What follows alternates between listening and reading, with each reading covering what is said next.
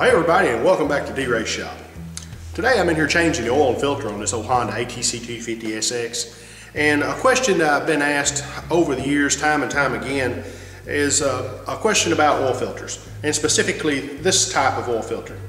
Now this filter here is used on, it started out being used on the old Honda 250s like this. The ATC TRX 250s, also fits the old TRX 300, all your models of that one. The TRX 350, 350 4x4s, some of your Honda 400 Foremans, and newer model 420s that are still in production. This filter has to go in a specific way.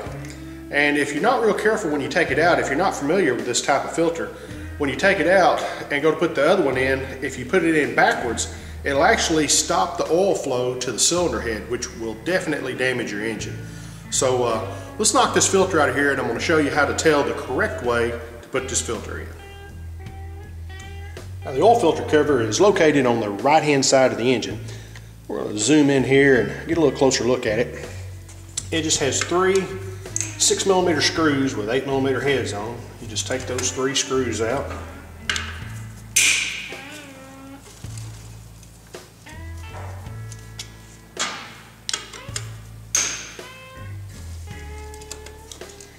Alright, then we're going to remove this cover.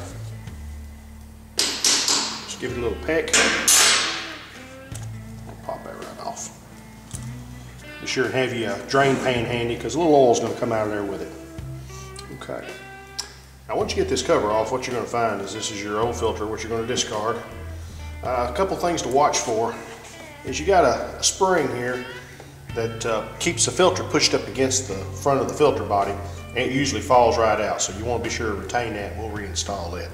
A couple other things to watch for is there's two O-rings on this cover. There's a perimeter O-ring that seals the main body, then there's a smaller O-ring that fits right in the crankcase right here that seals the little outlet tube. So be sure that you don't lose those. Inspect those O-rings, make sure they're not cut or damaged, and if so, replace them.